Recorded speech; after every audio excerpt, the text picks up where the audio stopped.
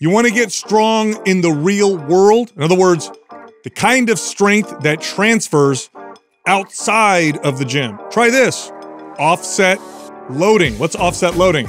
Well, this is when you load your body in an unbalanced way. And no, I'm not talking about bouncy balls and stability balls and weird Dynadiscs and stuff like that. That's not what I'm talking about. I mean literally offset weight on your body, like a suitcase carry or a one-arm shoulder press holding a barbell, not a dumbbell. Why does this make you strong in the real world? Because nothing in the real world is perfectly balanced like a barbell. The energy and power leaks that you experience when you try to lift something limits your strength. So strengthen your body in a way to where it can exert power when you're offset. By the way, the old, wise, strong men of the past understood this. And let me tell you, they'd kick the crap out of the average bodybuilder today. This is a forgotten art. Why do you think this fell out of favor? Because it's hard. Yes. Really hard. That's to me, that's too easy of a default answer. It's like there's a lot of hard stuff that we continue to do. There's risky. And like the things I think right away, I think especially having a kid, like carrying a kid like that, there's so much value in training with loaded on one side like that, because that's how you'll always carry your kid. Yeah. You'll always carry your kid like on one hip or one side, or you're not going to hold them like this. Yeah. You're not like perfectly like nobody holds their kid like this, you know, like and the kid doesn't move. Yeah. So it's like that's something that men and women have had to do our entire history. And so why would we lose that? And where would it disconnect? Like, oh, we no longer need to do that. Yeah, I know the answer. Really? Yes, 100%. I know the answer. I've thought a lot about this. It's because we began worshiping the symptom and the visual effects of strength rather than the strength itself. Okay. If you go back, and now get on board with that. I referred to the old wise, men and women of the past in the strength world. Back then, and we're looking at the turn of the century, right? 1890s and then the early 1900s. How you looked was cool, but it was really about what you could do, because the world revolved around what you could do. Now you go back before that, you go back 1,000 years. Nobody cares how awesome you look. It's what you can do. Can you swing this heavy sword? Can you pick up this boulder? Can you do lots of work? And then the side effect of that was people who were able to do those things tended to look a particular way. And if you look at the contests in the strength world in the past, they all involved some type of function. And then they started to include a round where people actually showed off their bodies. And eventually it was the body showing off part that took over, and nobody cared about You this. created this physical like specimen just by doing these strength feats. That's right. Do you think like when Eugene Sandow walked around with his shirt off at the pool back in the days, like that actually women didn't think it was attractive or wasn't into it? Oh no! So Eugene, I'm so glad you brought him up. He's the perfect example of when this started to shift. Okay, so so go before. He was a bit later. Yes. Yeah. So give me a guy. We've looked at some. Obviously, we've looked up some of these old timey guys, right? And you've shown me people well before even Sandow that like actually I didn't realize how good some of their physiques looked. I remember when we first started. You brought all those books, and I started looking. I'm like, dude, there were some like badass physiques that didn't get highlighted. So my question is, because it was such an anomaly back then, and it wasn't praised or highlighted, did that guy take his shirt off at a pool and girls go, oh, that's weird? You know what? Yeah, they did. I No, bet no, It must be like that It had to initially. be, right? No, you're 'cause right. It's different. You're right. It was more of like an oddity. Yeah, like what's wrong with him? Yes. Like he's deformed or something like that, or there's something wrong with his metabolism or something. Yeah. So if you go back, right, first off, Eugene Sandow, let's just talk about him for a second. This man, under 200 pounds. By the way, if you look at his body, even by today's standards, he looked incredible. Yeah. He was lean. Well, he's the trophy. Muscular. He's the trophy for Mr. Olympia. Yeah. He looked incredible. And the reason why he became famous was because he was one of the first strongmen who looked a particular way, didn't just perform strength feats. So he was actually quite smart, and he would display his physique and also was able to perform. Whereas before that, it was really just about the performance. In fact, Eugene Sandow's records were beat by George Hackenschmidt shortly afterwards. But why is Eugene Sandow known more? Because he posed and people saw his physique and they connected the two. And it was like he was bringing it back to like the Greek ideals, right, with Greek statues and stuff like that were kind of immortalizing like the beauty of. See, that's where I kind of think he was probably bringing back a bit of what might have been known from statues and things like that. Like, so yeah, it probably was odd initially, but I'm sure, you know, ladies went home that night later and just couldn't get it out of their head. You know, it planted a seed. So I don't know. Like, so like, cause there's like a lot of, I mean, you know, we've done like surveys and stuff on women today, and the average woman, you know, when you put like a shredded bodybuilder guy next to like kind of a dad bod, like the most women will actually pick that. Now that's today's society, and we've been inundated with all these great looking bodies. So you have to ask yourself that if you go back even further. Well, I'll give you an example. Here's an example right now, and this is to the women listening, and I guarantee you 90% of them will agree, and I think men know this as well. Imagine if you had two men, okay, standing next to each other, and you could see their bodies. One guy was like shredded and ripped and muscular, and the other guy just looked like a, I don't know, normally fit guy. Not unhealthy, because that's different, right? You look unhealthy, then it sends a different signal. Just kind of a normal, fit-looking guy. If they're just standing there, I'm sure the average woman will be like, wow, look at that muscular, amazing physique. Now, imagine if both of them, with their shirts off and everything, went and go built something, or had to chop some wood, or fight off some shit, or who knows. And then you saw the other guy, who's not as ripped and shredded in the way he moved and what he could do and how he could function. Yeah. And let's say the shredded, ripped-looking guy couldn't do any of that stuff. 100% the women would stop finding that man attractive and would all of a sudden look at the guy that could do all the shit and be like, oh, that's way hotter. It's the physical feats. Yes. Yeah. I mean, it's undeniable when you see like a body that's built doing things that are really difficult, and you know, they're really strong and powerful with it. It's kind of hard to deny. So I agree with that. What the question I would have is like, how much is the disparity? You gave an example of like the super shredded guy and the guy that looks average, but would that even work on the guy who like kind of looks a little sloppy? You know what I'm saying? He's got a little belly on him. He doesn't look like but he's functional, and he could lift the things, and he could do the physical stuff. He could chop the wood, he could build the house, and the other guy. I think it depends on the scenario. Like ripped but metrosexual. I think it depends on the scenario. So I'll give you an extreme. You got a guy that looks kind of sloppy. Yeah. And then you got a guy that looks all shredded. Yeah. And then they're in a situation where they have to protect a bunch of people from, let's say, like criminals. Yeah. And the shredded guy runs away and screams like a little baby, and the other guy throws down. Yeah. He's way hotter immediately. And the other guy is not attractive whatsoever. By the way, the things that we tend to find attractive today, really, if you look at the root is in the capabilities that got you there. So like, for example, why do women find men who are wealthy attractive? It's because it's evidence of his ability. Right. He can hunt. He can say. Or just support and create and whatever. Like, well, yeah, that's today's. What I meant by hunt. That's like today's modern time of like being a hunter killer. Right. This is why a trust fund baby guy who's got tons of money but is a freaking spoiled brat is not attractive to a woman. Whereas a guy who's got less money but dude earned it himself, is confident, works for it, far more attractive. So the same thing goes with physique. Is that we look at bodies and we find them attractive. And nowadays, you don't have to test yourself as much. Things are safe. Guys don't have to do shit like they used to. Yeah. So really all you have is the evidence of what they look like. How terrible are men, though? Nothing. That's not the same for us.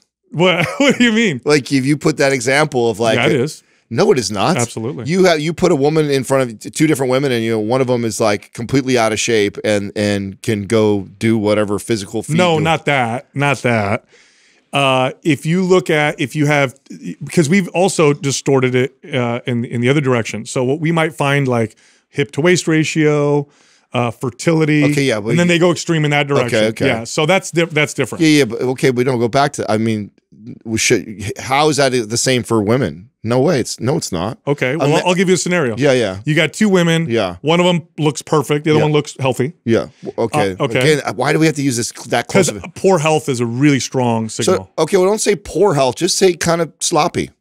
Not like poor, like she don't look like she's ever touched a weight. Yeah, but she looks healthy. There's a difference. Okay. You can look like you don't work out but look healthy. Okay. You could also look like you don't work out and look unhealthy. Okay. So fine, doesn't look like they work out, but doesn't look like, well, that person's unhealthy. Yeah. Versus like perfect. Yeah. Now watch them, now have them care for you, care for your kids, show compassion, or do any of the things that men tend to value. So I disagree. And then the other one is like, so I disagree. Gold digger, stuck on herself, so I whatever. I disagree. You see examples of that? Yeah, no, totally disagree. You'd be more attracted to the gold digger? No, you don't bring me into this. I do, because I've dated a lot of women. I've dated a lot of the wrong women, and then I've figured out like that. Oh, you're secure. Right, I've figured that out. Yes, I'm referring to secure people. I'm talking. Oh, well, that's it all goes out the window. By the way, that's not most people. I know.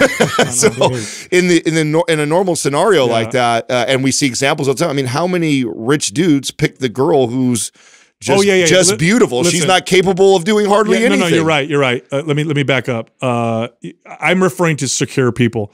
When people are really insecure, it all goes out the fucking window. But here's the thing, though. Because then the woman might want the dude that just looks good. No, I think even an insecure woman still makes that decision you made. I don't think security. That's why the sexes are different here. This is where I think that. Let me use another example. An insecure woman might want the rich trust fund baby over the guy who makes a couple $100,000 a year who is an entrepreneur. Well, that's still logical, because she still is going to get support. She's still going to get financial support. If they can both support her, but one's super rich and the other one's like, okay, the insecure woman might be like, I don't care, I just want all the money, is my point. Whereas like an insecure guy might be like, I want the perfect looking gold digger, girl that doesn't do anything else, versus the one that, okay, doesn't look as good, but is actually genuine, caring.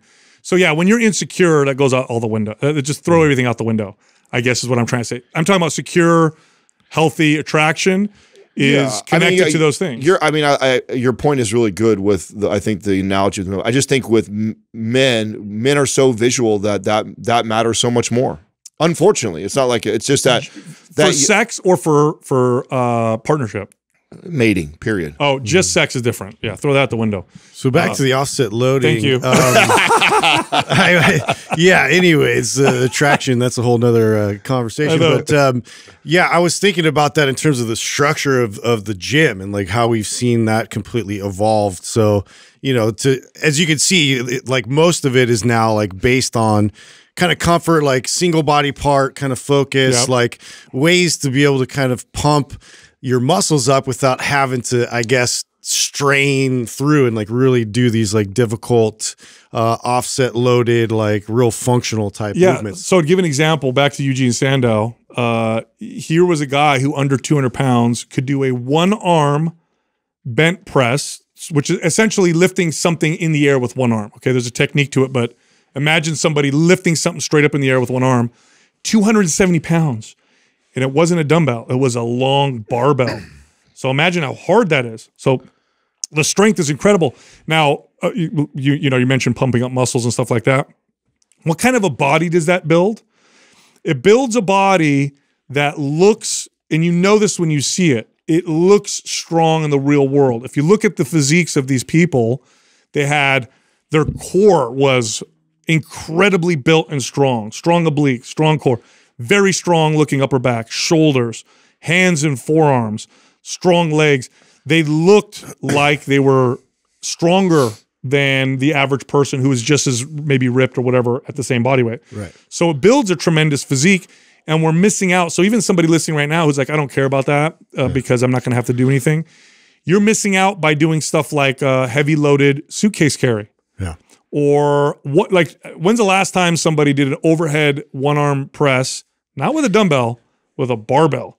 Right. Like try lifting a barbell with one hand. It's hella hard to do that. Hella hard. Yeah. What are we trading? Especially if you put plates on there. Yeah. Oh. Even if you do super light plates, it's hard to do that. I feel like, what they used to build up, like it was sort of its own check and balance, because to be able to lift a heavy weight like that unilaterally over your head, I mean, you have to have a pretty reinforced system to be able to sustain that and be able to keep your core nice and strong and supporting the spine and the hips. Yep.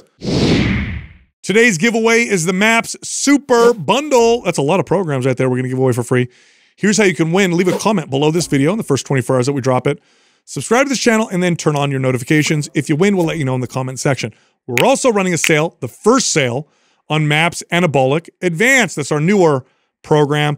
This one is by far the most effective muscle building program we have. This one will pack muscle and strength on your body in a hurry. It's incredible, and it's 50% off. If you're interested, click on the link at the top of the description below. All right, here comes the show.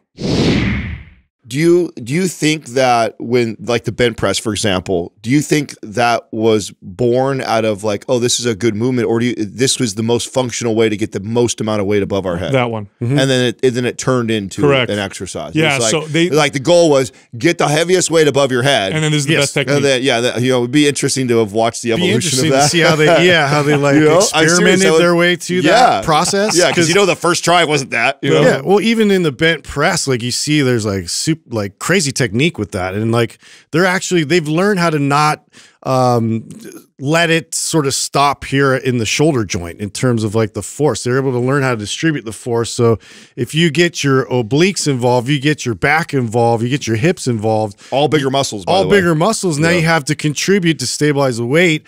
And then now like that lever is so much more effective. Yeah. You know, what's crazy about this too, is that a lot of us don't realize, especially when we've been working out for a while, that the limiter to our strength has less to do with the exercise that we keep trying to get stronger in, and more to do with the fact that there's a leak in power or there's an instability that we have yet to identify. So I'll use myself as an example. I love deadlifting. I'm good at deadlifting. It's the one lift that I can do that I feel real confident if I'm around other strong people. Well, my deadlift went up because I did an exercise that I had no idea would contribute to my deadlift, which was offloaded carries or offloaded overhead presses. Why? Well, if I break it down now as a trainer, there was probably an instability there laterally with my QL or one of my obliques or something like that. So I was practicing like these suitcase carries with a barbell, which is really weird and awkward. Then I went to go do a deadlift and the weight came up. Mm-hmm. It just came up very smooth. It felt very different because I had done something that my body needed to be done that I couldn't really even break down, knowing as much as I know with my traditional methods. So like, what's my whole point with this? Like, there's a lot of wisdom that we can learn from a lot of these exercises that are not popular anymore, that used to be very popular for a reason. Yeah. Well, we just don't do them. Yeah, you know what I mean, what I think of immediately is like there was this need for mobility. There was this need for that sort of supplemental movement to what we've created in terms of like the environment of the gym, the way that we train. There was definitely a deficit there. And, using these kind of unconventional lifts are the ones that were a little more demanding in terms of functional strength. It covered all that. It strengthened all of those muscles to where it really didn't require a lot of the mobility to address these things. Well, think 100 years ago, okay, there were no desk jobs. Every job was somewhat physically taxing and required mobility, and so it was so much more common. I think that has a lot to do with why a lot of this fell out of favor too. Is just like because we've now shifted to where the majority of jobs are not physical labor. Most jobs today are sitting at that just didn't even exist.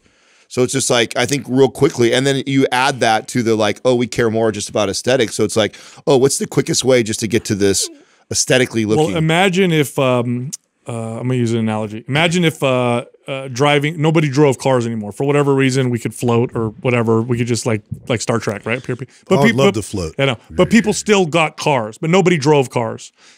It would very quickly move from what went inside the car to how the car looked. Nobody would give a shit about the engine if all you ever did was look at it.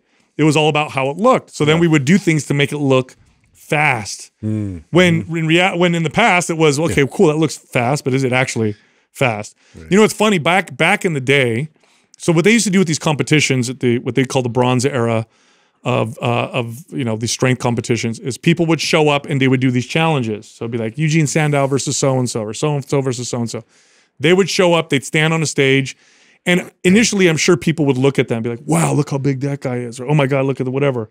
Then they go right into the competition, who can lift the most weight. Nobody gave a shit anymore.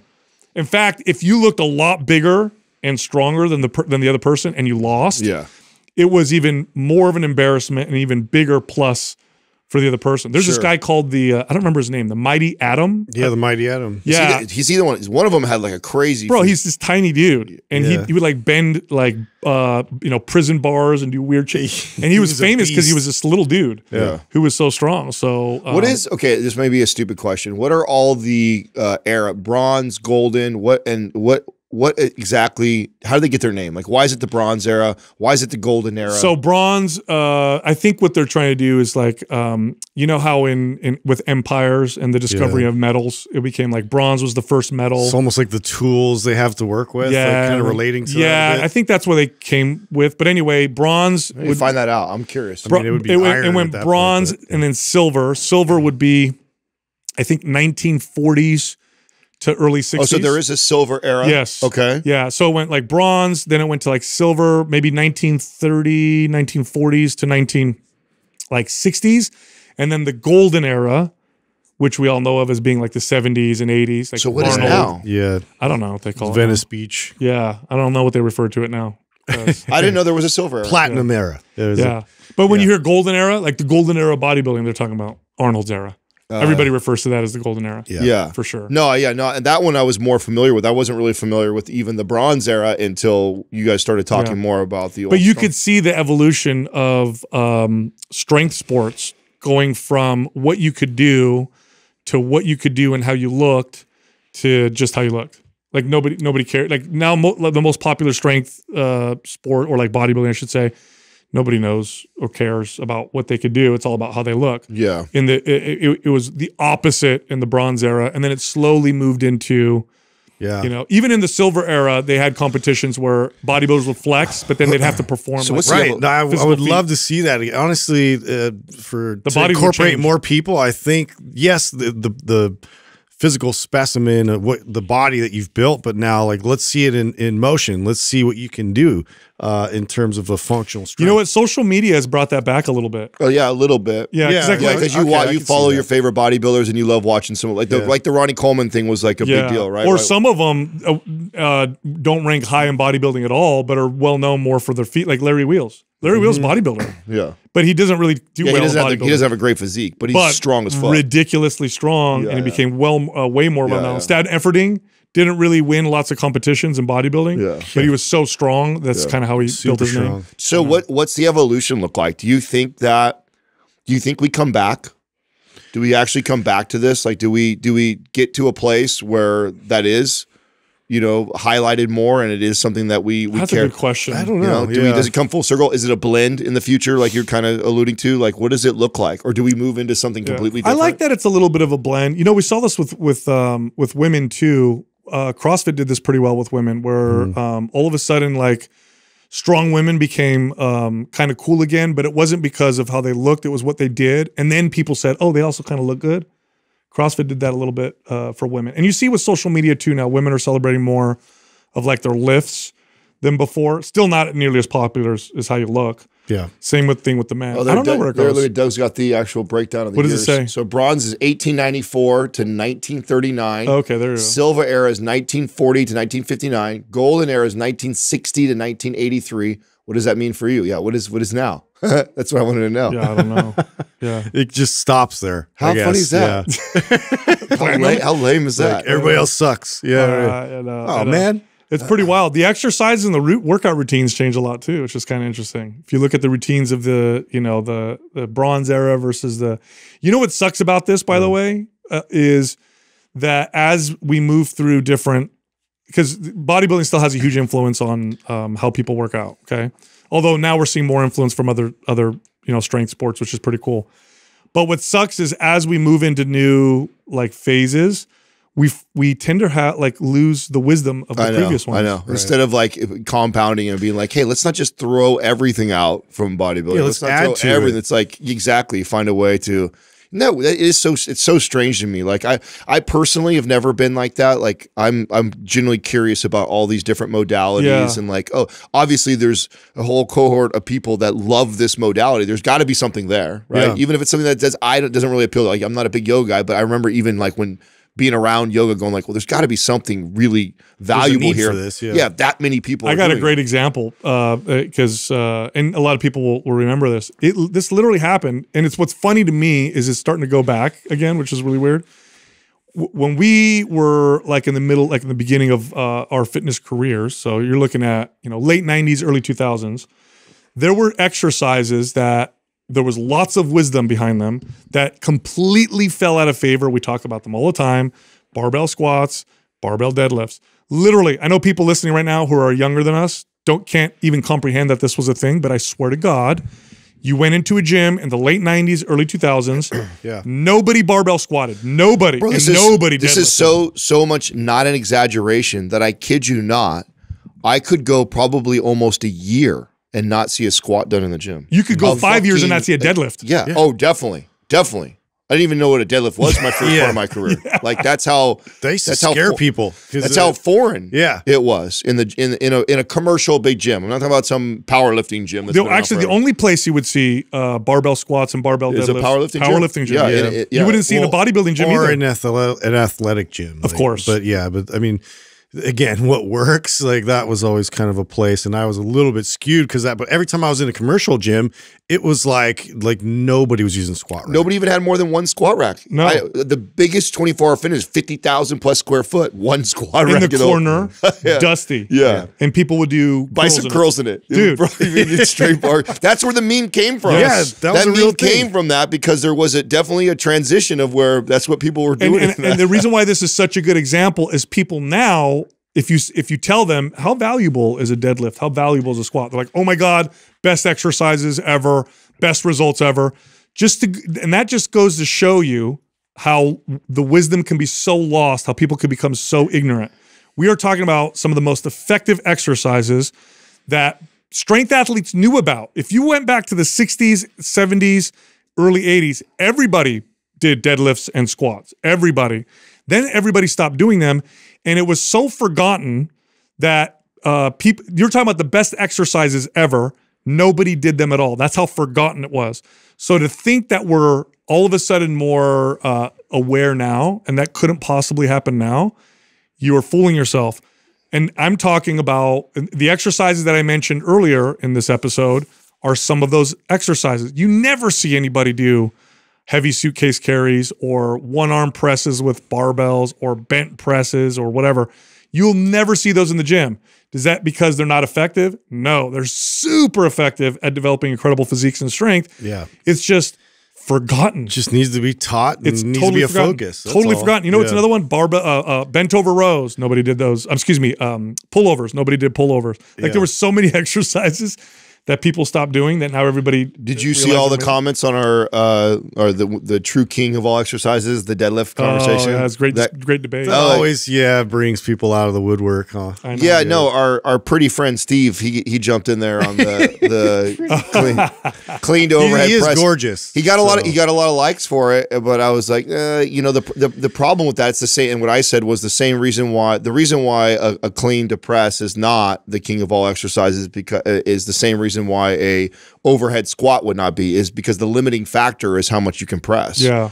And so as much as I agree that that's a great movement and that if you could get that skill to do that you just keeping that skill up forever is going to keep you pretty damn strong. His thought process is like full incorporation of the body, right? So like totally, there's really not a lot of examples like that, but that is such a high skill movement, and we're trying to talk about relatable exercises that people kind of sharpen and work on all the time in their programming. That's one that's like I and there's part of me is like, I could see where he's going with that, but in terms of squat versus deadlift, that's just a little bit more in the zeitgeist. Well, you have to take into account. Okay, what is the record? What's the world record for a clean and press? Yeah, it's not going to come close to a deadlift. Yeah, I mean, that's a lot, by the way. But that's Olympic. Olympic lifters. Yeah, but let's say that was it 400 something, 500 pounds tops. Yeah. And it's not like 1,000. It's not 1,000 pounds of deadlift, and the guy who could put 1,000 pounds on a deadlift bar is going to theoretically build more overall muscle than the person who can do a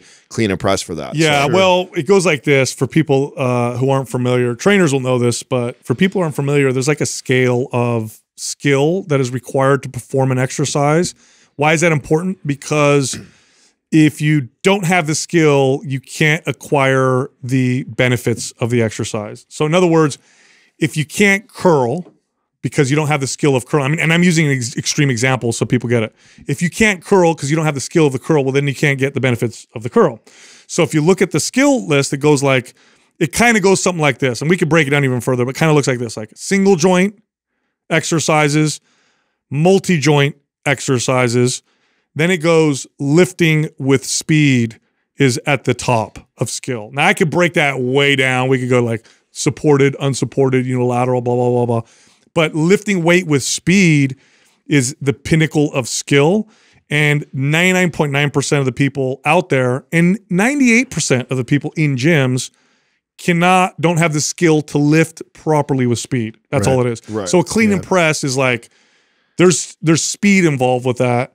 Most people who work out regularly exposing, That's why it's that's where I think the argument falls on its face, is just that, you know, it's a good point he brings up, that if you could do that movement and just stick doing to that movement for the rest of your life, it has tremendous overall value, health, strength, everything wise. But the entry level to that is like, you know, like you said, 90-something%. It's at the pinnacle of the population. And I mean, I already think that deadlifting and squatting is already like, it's very demanding. For the average person, that's technical as shit. Yes. I mean, and you could spend half of your lifting career getting good at that and figuring that out, which leaves lots of opportunity for growth and change. And well, the truth is, if you give me a 35-year-old who's not fit but otherwise healthy, I'll be able to get them to squat and deadlift at some point, and then they'll be able to reap all those benefits. You may never be able to get them to clean and press. A good percentage of them will never be able to do a proper Olympic I didn't lift. teach it. Fact. Yeah. I didn't teach it. All the years I trained, I didn't have anybody that. And there's other ways to get speed in a lift without being so technical, like a kettlebell. Yeah. Right, you could use something so much easier. There's only athletes, like young athletes, that do that with. Yeah. Anyway, I'm gonna take us in another direction. And what's funny about what I'm about to say? It's just Adam, you remind me of this so much. Like we're sitting here talking about you know, like how you look and, you know, what a woman or a guy is gonna find attractive. And it's you and I can go off so hard on debates and arguments and stuff. And it cracks me up because you and I are so similar in the sense that I think we like arguing so much because we both learn that way, but for everybody around us, like, shut the fuck up. It's exhausting. I know it's exhausting. I mean, some people appreciate it, some people don't. It's like, I mean, again, it's probably why we're polarized. I saw the last YouTube video that went up when we dabbled in religion and God talk, right? That's always going to divide your audience. And you know, of course, there's. I mean, I know I put myself out there when I start talking about. One of the things I love, I'll put this out there, just kind of. Yeah, but you help balance it so much, dude. It's important to have that. Like, I don't know. Even as somebody that's sort of like in the middle a lot of times, you know, with what the hell's going on over here, like, I still appreciate that. Even if it's not like a strong counterpoint, like it's still like something to kind of like taper it down a little bit. Well, I'm going to say this just to lower the tension for everybody. Like, it's very rare. And I know this because I'm this person, meaning I annoy a lot of people because of it, and I'm sure you do too, Adam. It's very rare to find somebody that you could really argue with who enjoys it, and then afterwards you're done. Yeah. Most people don't like it. Nobody gets emotionally charged by it. Or we get emotionally charged too, but after we're done, we're done. And afterwards I think back, I'm like, that was fun. Yeah, maybe. It's not like overkill. No, because a lot of people just, they don't like it. It's uncomfortable. So it's very rare to find someone. You and I just tend to be like that. Yeah, I look at it almost like the same way I look at sport. Like I love sport so much that getting beat or losing doesn't like make me so angry or have a bad. Like I love to win so much that I'm okay with losing on the way to learning how to win, right? Yeah, and so a debate is like that same way for me. And so my feelings don't get hurt when someone is aggressively, and I mean, we operate our business that way. I mean, that's one of the reasons why it's survived as long as it has survived, is because we embrace that, we encourage that. Yeah. That listen, if you have a point and you believe in it like strongly enough to where you want to argue and debate about it, like bring that shit on, because I want to hear that. And if I disagree passionately, like I want to see that, because that's where the holes are going to come out, right? Yep. That's where. And you, at the end of it, Many times we have that. I walk away going, oh, you know what? I actually didn't think of it that way. Like now I get where he's coming from or whatever. Or you go like, yeah, I'm pretty sure he tried to poke holes and all that and it didn't go the way he thought it was going to go. You know? So it takes me exactly. I learned by listening. That's kind of weird. That's why you're the one really reaping the benefits. I know. You get liked. You get the most liked by it, right? So we have to be the polarizing personalities, right? No, it's like communication's a whole new thing for me. I've been trying to sharpen it forever, well, so eventually I'll get in there. I think you're just wise. I think that's what it is. But anyway, so as it says, nobody wants a three-way argument. It takes that's weird. Three ways are cool, but not an argument. Yeah. So sorry for the joke, Doug. So this segue is perfect. Unnecessary. I know. This segue is perfect because I was going to talk about listening to your friends because there's so much value. I know everybody, especially on social media, likes to say, everybody else is bullshit. Don't listen to anybody. All that matters is what you think. And I get the truth in that for sure. But I think we forget the value in, now I'm going to preface this by saying real friends. Yeah. Okay, so like real, not shitty, idiot, whatever, like real friends. There's so much value in listening to your friends or your spouse or somebody that you trust, because they're going to be able to tell you things about yourself and about what you're doing that you're completely unaware of. And now why this is so valuable is because it requires a little trust. So like, I trust you guys tremendously. I trust my wife tremendously. If you guys say something to me and I disagree with it and you're like, Sal, you know, you do this all the time and it irritates me. And I'm like, no, I don't. No, I don't. No, I don't. And then later I can sit there and be like, well, so, okay, Justin, Adam, Doug, they're good guys. They're not full of shit. They're out for, you know, my best interest. I trust them. I'm going to trust what they say, even though inside I want to like argue with it. Yeah. And then you have this great, like, this great awareness. Now, the reason why I'm here with this is the value that I got from training clients and now I'm starting to realize it for myself in a lot of different ways. Because in order for a trainer to be successful with their clients, the client has to get to that point. Because you train a client and half the time they don't believe what you're saying. Yeah. But if they can get to a point where they just trust you, then the whole world opens up. Bro, that's such a great comparison, because and I was going to say before you even got to that point that, you know, the most difficult part about that is actually first finding somebody who truly cares for your well-being. Yes. Right? Because surface friends will, you know, they'll want to keep you below them. And so they're not going to give you that kind of advice. Right. One of my favorite quotes is, nobody cares how much you know until they know how much you care.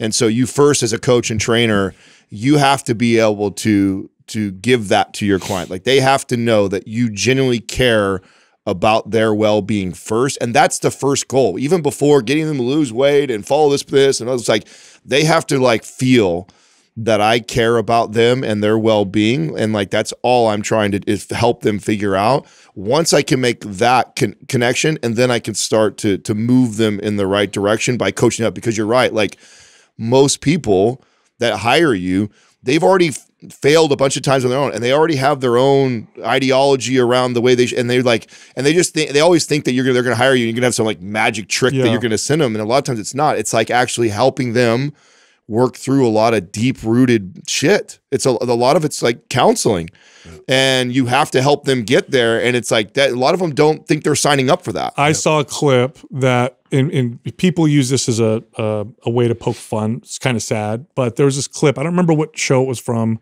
It might've been one of those like My 600-Pound Life or something like that. And there was this girl, and she's obviously, I think she looked like she was 500 or 600 pounds. And she's talking to her doctor. And she's like, and so people were using this to poke fun. But as I watched it, I felt lots of empathy for what was going on. And she says, you know, I got to just learn how to eat more vegetables because I'm a picky eater. And he goes, you're 600 pounds. You're not a picky eater. I'm trying to open my horizons to vegetables because I'm a pretty picky eater. You're not a picky eater if you're 600 pounds. And everybody laughed at it. Ha, ha, ha, ha, ha. And I what I heard was she's in such denial that when someone tells her, you know, something like that, she doesn't want to listen. I don't think that doctor was very effective in that case. Yeah. Now, imagine if she had a friend, and maybe she does, but imagine if she did this. She's got this friend she's known for her whole life, and she goes, you know what? me and Susan have known each other for a long time. Like, I know she truly cares about me. And she's telling me I'm being like this. And even though I feel like I'm not, and I want to deny the shit out of it, I'm just going to consider it that maybe they're telling me the truth. You imagine how far people could go if they could do that? That's the value of having good, people around you. Oh, I would argue, I think that self-awareness is maybe the single most important skill that you'll ever learn in your life. And evolving that skill, right? Getting better and better at that, I think, is probably one of the most important things that you could ever do. Just to be successful, period, in life, not just financially, business, but in friendships and relationships, in marriage, in raising a child. Like, the self-awareness key is like so important. You guys ever have moments like that where your wife? This is good with spouses too, especially because I think men and women, we get married and then we just don't listen to it. You ever have a moment like that where your wife says the same thing over and over and you're like, no, I don't. And then you sit there and go, okay, maybe she's right. Yeah. Maybe I am. This like keeps that. popping up. Like, okay. Acknowledge that. I gotta work on that, that one thing right there. Yeah. I mean, it makes a huge difference. Well, I mean, yeah, that actually happened to me recently. It was like things that, I don't know. I don't like to necessarily go around and fix everything all the time. Like, I know I do that sometimes to like, I'll lean into that and like, use that as, what do they call it again? Like chore play. Yeah. I might lean into chore play a little bit, but for the most part, I don't like doing it. And so, but I want to get things done as well. And so I'll do it. And Courtney's a little more analytical, very like, detail oriented. And so she'll see like my work and we'll just stare at it. And then like, we'll report back to me, sometimes like, oh, hey, like, no, this isn't good enough. This isn't a good job, and I'll be like, what are you talking about? Of course, it's like, I get all like defensive, because it's like, yeah, I like, based on what I'm looking at, like I know exactly what it'd take to do a good job. And it's sometimes that's like weeks or something. And like, sometimes it's like, and so you don't want to admit that, I went fast. I don't want to admit that, yes, I know like it's not perfect. Like I could have done a way better job, but I got the job done, but she can't get past sometimes that, she can see the flaw and won't let it go. Yeah. And so this is like a conflict thing, but I've learned now that like, okay, if I'm going to do this, I just have to do it right every time. And so I've gotten better at that, but that used to be a lot of that, conflict. or preface it to her like, hey, if you want me to do this, that's the big one. Yeah, like, that's the next like, level. Hey, I can do this, but it's going to be kind of a half-assed job. And if you want someone to do this professionally, like, we should probably hire someone to go do that. This has been a constant conversation. Yeah. Dude, so it happened with Jessica and I. So we're having a baptism for the baby. And I get very anxious when we have big parties at our house. I don't like big parties at my house. I feel like I got to look at everything, I got to watch everything, I got to make sure everybody's whatever. I would rather pay a lot of money, have it done at a restaurant, and it's all catered and taken care of, and I just show up. Yeah. Now she's the reverse. She gets more anxious when we're doing it at a restaurant or something, because then she has to worry about the little ones when they take their naps. Yeah. How do I do this with the baby? How do I do that? So there's this thing, right? So I'm like, I don't want to do this at the house. She's like, no, I'm going to plan the whole thing. So I want to do it here for the baby's naps or whatever. So I'm like, fine, we'll do it here. So inside of me, I'm still a little upset about it and anxious. But what I do is I don't let myself feel that. I'm just like, whatever. So last night she shows me this, we're going to do it kind of outside, and we're going to have all the kids come, and it's going to be hot. So we're going to have like water games and stuff outside to cool everybody off. So she ordered this big like play structure thing, and it was supposed to be here yesterday. She shows me this email. It's not going to be now. Keep in mind that this is happening tomorrow. Okay. She gets this email and it says, "Oh, we're not going to get it till 10 o'clock, till maybe 10 o'clock at night the night before." She's like, "Oh crap." She's like, "We're going to have to put this together." And in my mind, I'm already like, "You mean me?" At 10 o'clock at night the night before. Now, what I didn't do, collective we. Yeah. So instead, I make all these other arguments. We get this big fight. Yeah. The truth is, I didn't want to do this. I'm anxious about it anyway. Now I feel like I got to do more or whatever. But I didn't communicate that. Instead, I communicated all this other shit. We had this big old fight about a bunch of other stuff. Yeah. So this morning I had to sit down and I was like, all right, she's telling me, because then she called me out. She's like, I think you're just feeling this way. And I don't want to admit it. So I sat down like, yeah, you're right. That is what's going on. And then you have way better communication about the whole thing. But anyway, where's my point with this? Yeah. My point with this is in order to be effective at progressing in any direction, if you have someone you trust, sometimes it's okay to have faith and listen to them. And now where's this taking me? Good trainers and good coaches understand this. Like, your job as a coach or a trainer is to be able to earn the trust of your client. Otherwise, you're worthless. Otherwise, everything you say and do is worthless. The second they find it too challenging, the second they think, whatever, you don't understand how hard it is for me, you love working out, you don't have kids, you don't work like I do, your back doesn't hurt, whatever, you are simply not going to be effective. And trainers are almost never coached or taught this. Only one place I've seen talk about this, which is NCI. I've actually seen courses and entire, curriculums devoted to teaching coaches how to get their clients to kind of trust what they're doing. Right. I never learned any of that. I had to learn that the hard way as a coach. Ask the right questions and spark that communication, because there's just so much there that they're unaware that they need to divulge to you, right? Like, it's one of those things, like, you have to really look at it as more of a detective in the very beginning, and like be able to have somewhat of a predictive conversation that leads in a better direction, so you can structure everything more effectively. Totally. Speaking of NCI, I've been wanting to bring this up the next time we had a commercial for them, and we are really terrible at promoting and talking about the Wednesday call that we do with them. Oh, yeah. We are. Yeah. Every time that I do like a post where I get so many DMs of people going like, "What is this? Where is this?" They didn't know that we do it. Yeah. And I don't know what the reason behind why we don't talk about it or promote it much. Maybe Doug, you can find out for me the exact link where to send people so they know. But yeah, and I believe I think NCI only charges $99, I think is what it is. They charge a month for that, and you're getting access to us like on a private Zoom call. I mean, the call's only got maybe 15 to 30 trainers on it every single week that have the opportunity to ask any questions about scaling and building their business. A lot of times when I know Sal gets on them, they get a lot of deep nutrition and supplement type questions. I mean, you name it, they ask it. And we talk a lot about this type of stuff. Like, this is the type of stuff that we communicate to these trainers. Is, it's one thing to have the education and the certifications and understand, human physiology and understand program design and macros and stuff like that. But then the real meat of being a really good trainer is this type of stuff that we're talking about right now, understanding how to communicate with clients, how to make them feel and understand that you do care about them, and the psychology of it, which I feel like is a lost art in coaching trainers. We've put so much emphasis on the science, the X's and O's. Yeah, and I think that's why too I get so passionate about debating and arguing some of the science nerds, because they put so much weight in that, when it's like, dude, you guys, you're obviously not that great of a trainer, because if you've trained enough people, you realize like that is such a small percentage of tools that I use with my clients. Yes, you need to have basics. You need to understand, like, I'm not saying that you can be uneducated and be a really good trainer.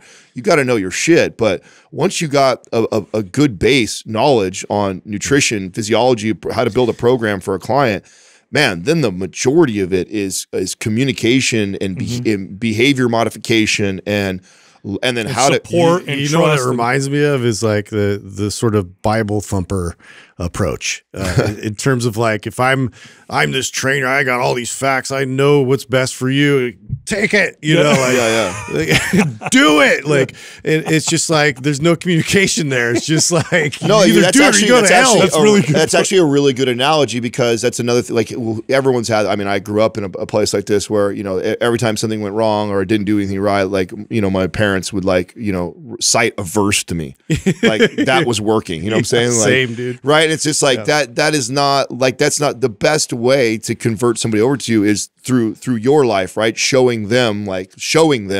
The life you live, and then how that's played out for you. I think the same thing goes with training. Relate. Like you just touting or the science to them and beating them over the head with the science is not going to be very effective. You guys remember when you figured out, if you told clients how challenging it was for you with health and fitness or whatever, that how much more effective you became when when it was time to coach them? Oh yeah. Oh, it was amazing. Approach. That was one of the things that I normally say on the show, that like, oh, it took me 5 or 10 years to figure that out. That was one of the things I think that's actually why I had pretty good success even early when I was very, very little education experiences.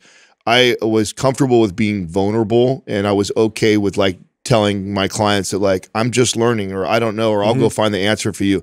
That served me so much, like early on. Like that didn't bother me to. Man, you were so ahead. Yeah, I was gonna say, it's such a hard in concept. that part I was. In that part, so much ego in our space, so that's a hard one to every do. space. And I think I think that was kind of a superpower early on. I think because I definitely was not that educated. I didn't have a lot of experience. I wasn't that buff. I mean, there were so many other things that made trainers so much better than what I was, yet I was one of the most successful trainers in our area, right? And a lot of that had to do with that was I was okay with that. And I think I think that's why my clients liked me so much, is that I made them feel like I'm just like you. I'm not that different. You know what I'm saying? Yeah, we might have different goals. Our body types may look different, but I'm trying to figure this thing out too, you know, and I've been working and it's not easy, and I've been spinning my wheels. I think leading with that is such a powerful tool. Yeah, I remember like my studio, when I used to own my studio, was next to a grocery store. So every once in a while, I would go to the grocery store 2 doors down, and I'd run into a client who had just finished a workout, or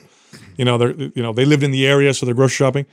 And I remember that how immediately self-conscious they were about their shopping cart as soon as I ran it. And I wasn't even thinking about that. As Yeah. Oh, hey, John, what's going on? And you'd see them like, where do I hide? You know, and then they'd apologize. Oh, that's just because hide the bagel bites. Yeah, this is for guests that are coming over. This sound like, listen, man.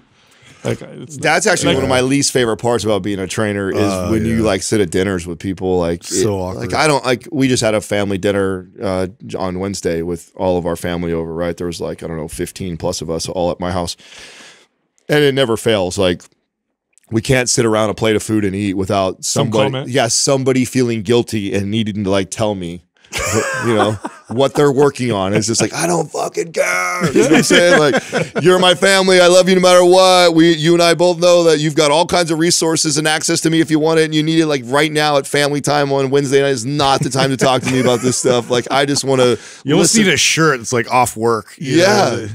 Something. And it's like, and sometimes it's not even like they're like necessarily like prodding, asking me questions as much as they're just like telling me what they're gonna do, and it's just like, no, you're not. I was like, I've known you for a long ass time. Like, no, you're not gonna do that. Like, I don't care if you do or you don't. You know what I'm saying? I love do it. You don't have to talk I love you it. either way. You know what I'm saying? So that is one of the things actually is I don't like, is that once you've become the trainer, in the family or in your circle of friends, like it's so funny to see the guilt. Well, I used to, my family now knows, but what I used to always get was there's certain foods I can't eat because they'll bother my digestion. But people would always think it's because it was some like special diet or something I was on. Yeah. Oh, you don't eat dairy? Is it because it's inflammatory and it makes you fat? It's like, no, it gives me diarrhea. That's why I don't eat it. You don't really want bread? To get down to it. Bread makes people fat. No, bread fucks up my stomach. Yeah. That's why I don't eat bread. Just feel like shit. Yeah, if you had so I don't want to eat it. If you had gluten-free bread, I'd fuck it up right now. It has nothing to do with that. Well, you know what else is getting fucked up right now?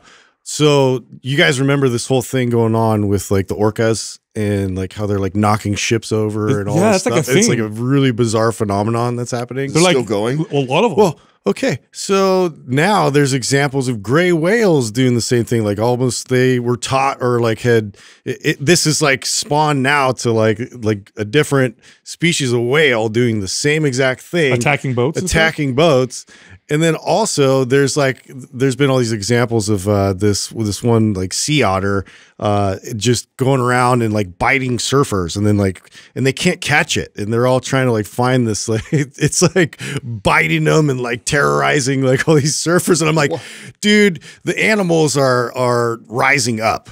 And they're coming after us. Wow! And now, do you think this is legit, or do you think it's just like it's because of like media? Pockets of and we're like instances. Reporting it, making it feel like, maybe. Or is it Aquaman who's ordering all the? There's something going on. We pissed off some animals there in the ocean. I saw a video of somebody was. I showed you guys the one where the person was kayaking and a whale accidentally swallowed him. Yeah, I saw, which is terrifying. I saw another one where this person was. It looked like a kayak. I think it was a kayak. And a whale, whales will come out of the water and then, but you don't think about how big of a wave that produces when it's next to you. Yeah, terrifying, bro. The video and this big massive mountain of an animal, and then the wave that comes. I would be the scariest damn thing, dude. You could possibly experience. You can't do anything. No, that's really scary. And I imagine if he actually landed on you, I mean, that would knock you out, and you'd probably drown. Oh, I mean, 100%. That's easily beyond scary. So what you're saying, Justin, is the fact that I don't go in the water beyond my knees is justified now. Yeah, you're probably a smart move on your part. I'm safe. Yeah. Hey, did you see Patrick Bet-David interviewed? I sent it over to you, Sal. Did you actually watch it? I did. Oh, you did? I did. Oh my goodness. Oh, it makes me so happy. It's like, remember I said listen to your friends? I'm one for I hit you just the right You're time. 1 for 2. You just had that conviction. I did it. Yeah, you're like, oh fuck, I gotta watch this. Adam sent it over to me. I should listen. He to my always friend. does this, and I never watch. I mean, so I actually did. I knew very little about I actually did more homework looking him up after the fact. I didn't know who he was. I watch a lot of PBD's content. I think he's a phenomenal interviewer, and he did great, dude. He did not get shook. He asked them a question nobody wants to ask. I mean, so the Clinton kill list, all the people connected to the Clintons that get. Yeah, that's what he asked. It's substantial. And Anthony Weiner, I think his name, just squirmed and got aggressive and defensive. Yeah. Wait, this is the one that his name, Anthony Weiner, he also was caught with a dick pic, right? Yeah. And trust me, PBD found a nice way to slide that in and freaking throw a jab at him that way too. So, but he also, his laptop also had all this potential information that was damning to the Clintons. Wow. And stuff like that. Yeah. Remember that whole smash the hard drives, Hillary Clinton's? He was a big part of that. Thousands of emails. And there was speculation that he had information on them. So that's kind of I was bringing it up because just more of a shout out to this can be our shout out today because I don't think I've actually shouted PBD out before, but of all, including Joe Rogan, because Joe Rogan's a phenomenal interviewer. Tucker Carlson is a phenomenal interviewer. I would say Patrick Bet-David brings on and takes on more people he disagrees with than anybody else I know. Yep. Like he keeps his cool and he stays on task. Yes. He does a really good job of bringing on very challenging conversations. He does not shy away from somebody who strongly disagrees with his point of view more than anybody I know. Like Joe's really good about bringing a good range of all these guests, but he tends to bring, for the most part, people moderate with their beliefs, and he doesn't get into a lot of hard arguments or debates. Where PBD will bring, he brings on people he's more interested in. Yes, exactly. Joe, on both sides, right? Yeah. Joe will bring people on that he's curious about. You know what's interesting is that because the media space is shifting, I'm seeing more and more podcasts have these big guests on podcast hosts. Russell Brand. Oh, he's another great DeSantis on. Yeah. Oh, interesting. Yeah, and so I feel like these politicians are going in this direction. Now, Vivek Ramaswamy has been doing this now for a while. And he goes on podcasts where they go after him, and he does a good job of defending him. I feel like the direction is starting to move in that way because of the power of it's like social new proof. Media. Yeah, dude. So that's a good thing. But he does it. PBD does an incredible job. Yeah, he's a great one to challenge people, like you said. He is.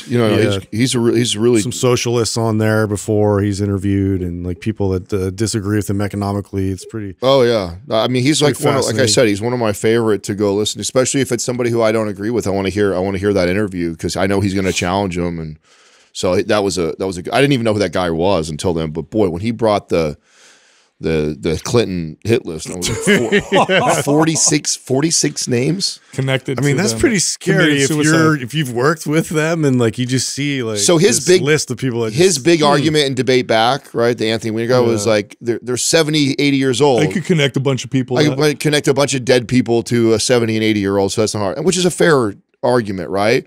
But these are not just old people dying. They're all weird accidents, they're suicides. They're a lot of there's a lot of, and I'm sure that list of the 46, there's some real tragic, random, real deaths that are slid in there to make the list look bigger. But there's quite a few on there that make you go wow, it's a younger, healthier person. That doesn't make you at all curious and skeptical. That's just where I want to I don't know. I can't relate, I guess. I can't relate at all. I can't just take something at face value of like, oh, that's just how it goes. Like people die. Do you think there's any percentage, left or right? Do you think there's any amount of politicians that, I remember when I got into this with Brendan, because he was arguing this with me. I don't believe there's anybody that's in politics that is genuinely good.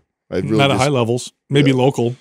Right. But you ain't going to make it that high unless first of all, there's a self-selection bias. Exactly. In order to want to do that. Megalomaniac, narcissist. Like, there's no way you can make it through otherwise. Yeah. And then there's so much structure around these establishments that they're not going to let you, like, remember Tulsi Gabbard started rising in the Democrat Party? They took her down. Ron Paul started doing this in the Republican Party.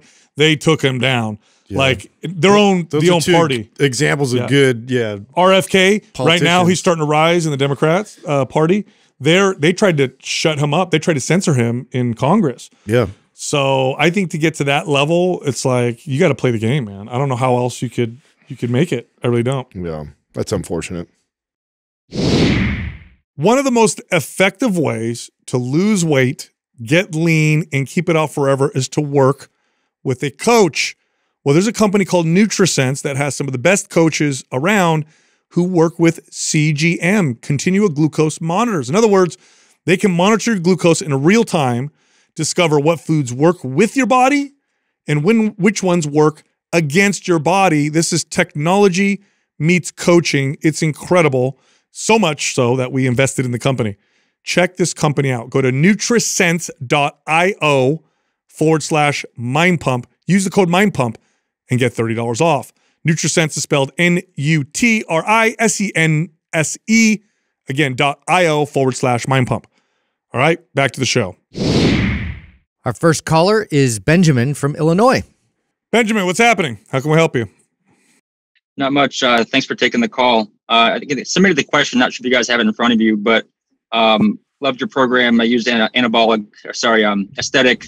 Now I'm on anabolic not anabolic, but working up through some of the power lifts, bench press, squat, deadlift.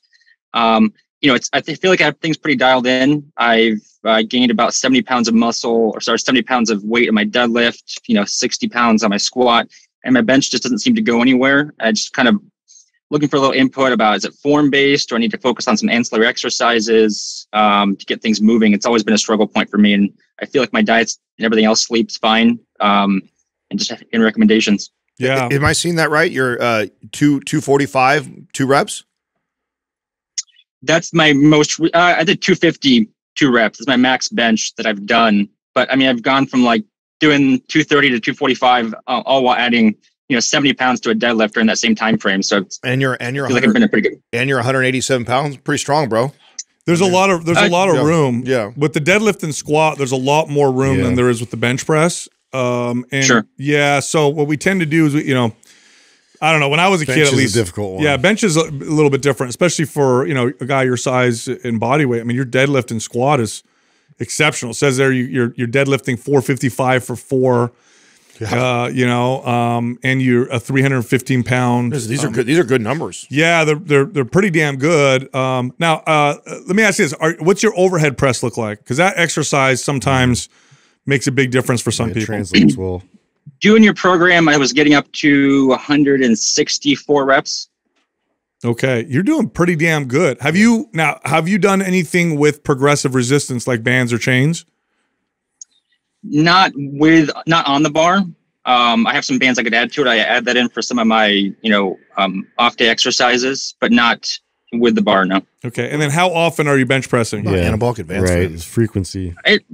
On average, twice a week. I'm probably doing, about twice a week. Okay. So here's something you could do at your level. And I say your level because you're pretty damn strong, is you can reduce the focus on the other lifts. So you do them, you practice them, but you're not trying to push them.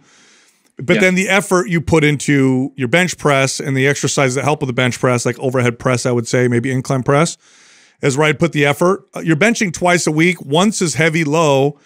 The other one is more of what they would call a dynamic, where you're lifting more for speed and explosive power, but the intensity is lower in terms of how hard you're going. And then I would say every maybe 2 or 3 weeks, you could add bands to your heavy day. Yeah. Where you have weight on the bar plus bands, giving you kind of this progressive resistance. And then you should start to see the weight move up a little bit. You can even look at, and this is where I kind of like using the product, the Slingshot, you know, in terms of that's like, one way to do it. Yeah. Yeah, just it does the same effect, but in terms of you being able to load a bit more, and so you get acclimated to heavier weight, and it gives you that elastic energy to really help, give you a little bit of a boost. Also, too, I mean, leg drive and the actual technique of bench pressing, if you can get your body more rigid and anchored, it's going to contribute a lot more to your force output. So that would be my 2 things I would really peer into.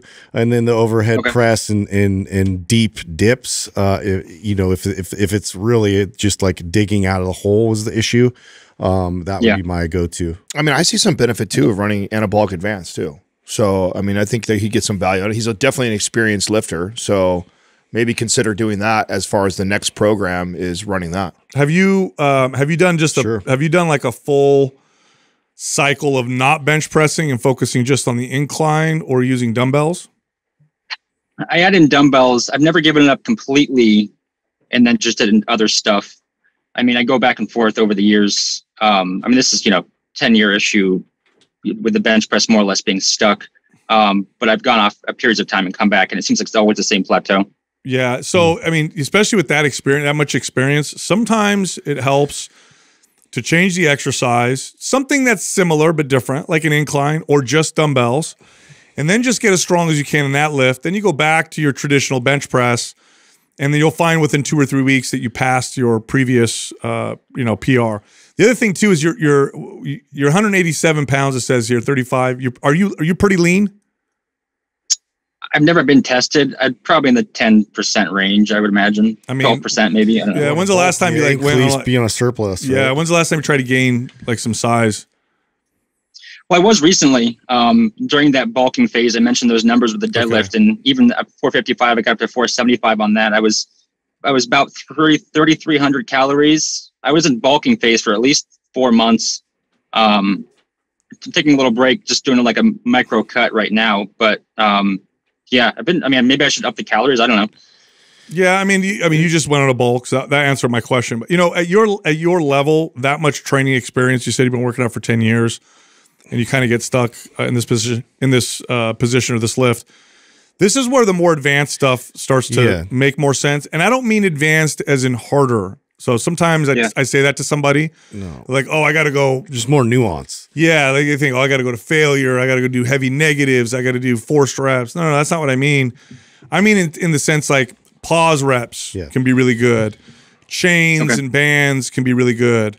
Heavy supported isometrics could be really good. Even half reps with like a yoga block, so that way too. Like it depends on what your sticking points, I guess, is where I would kind of peer into. I also really like what your original advice you both gave, and I didn't get really an answer from Ben if you've done this. Like, have you ever like ran a whole program cycle where like your main focus during that program is like, I'm going to get like hella strong at dips and low to where you're like, you got 90, 100 something pounds between your legs while you're doing a dip. Have you ever tried to get really strong with weighted dips? No, although I did just buy a dip bar for my basement. Bro, so there you go. I need to install it. But so there's so much value in that, and you'd be surprised to carry over into a bench press. Like, make it a goal right now to see how much weight you can get up to with heavy loaded dips. Yeah, I want to say one of the limiting factors a lot of times I've experienced, and I know a lot of my clients experience, was like an instability in the shoulder. Because like at a certain point, you keep loading and trying your best. If you notice that where's the weak point? Where do you tend to start feeling a lot of the tension and it may be like getting to a point where it's painful, or I could only get to a certain level before my shoulders would talk to me. And so I started really working on shoulder mobility and rotational mobility to get my rotators to respond and to keep my shoulder more stable, which then helped me to generate more force. Yeah, it does feel like shoulders are the sticking point. I started doing some band work with the rotator cuff, some isometrics. Maybe it made a little bit of a difference so far. I should probably stick with it. But it does feel like there's a general sense of, I don't have any like actual posterior instability of the shoulder or anything like that, but it does feel like that is the weak point when I'm trying to push off.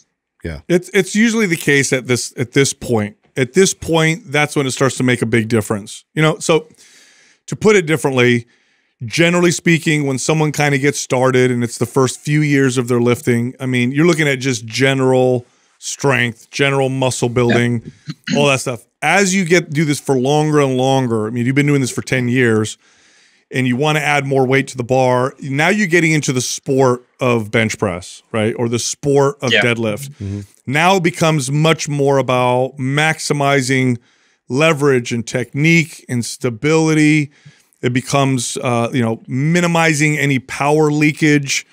It becomes much more intricate, I would say, at this point than it did like the first few years that you lifted. Like if you called me and said, I've been working out for 2 years, I'm like, oh, it's going to, here's a few things you can do. But someone like you, this is when I would have fun with, like I said, isometrics, bands, speed presses, changing the movement up a little bit, like to a slightly different exercise, or getting stronger in something that may be revealing a weakness, like an overhead press.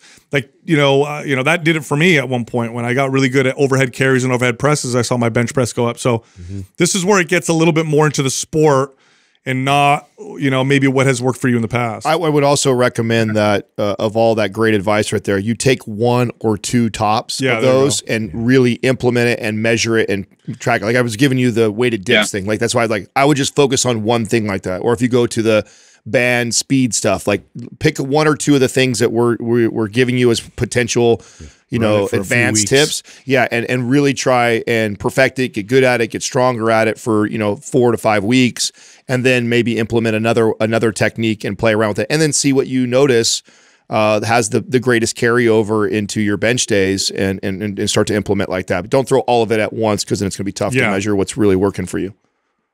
Got it. Okay. No, definitely try it. And the slingshot device that you mentioned, that's like a aftermarket device you can buy online. Oh yeah. Mark Bell. Yeah, Mark Bell's products. Yeah, he has those available. Got it. Yeah, Mark Bell. Yeah, that's a great, easy way to apply what I said with the progressive resistance. Yeah, it's super convenient instead of trying to set up the bar with bands. It's way more convenient. Yeah, it'd be nice. And I don't know if you guys have any more time. I did have one other second question written down there, just about a kind of a chronic glute medius spasm. Usually hits me with deadlift. Sometimes a squat. Obviously doesn't hold me back too much, but I'll feel it afterward. It just keeps, probably my left-sided, it's either the glute medius or minimus. It just kind of gives a little pop and then it spasms and really holds me back for a day or two. I've done prime. I've strengthened it up with some dynamic, 90-90s, some active pigeons type stuff, but it just seems like it's been going on for about a year now. And, I don't really know what to target it to get it to specifically to go away. And we do hip thrusts, add that in there too. Yeah. You're okay. Because you got a little bit better by doing some of the things that you mentioned, like active pigeon and 90-90. I think what you need to do is lateral strengthening exercises. Mm-hmm. So so I would do like lateral sled drags would be great. That'd be a great way to get that to happen. Got it. And you think like, what's the squat? The Cossack squat. Cossack squat would be good. A good primer for that is the assisted Miguel.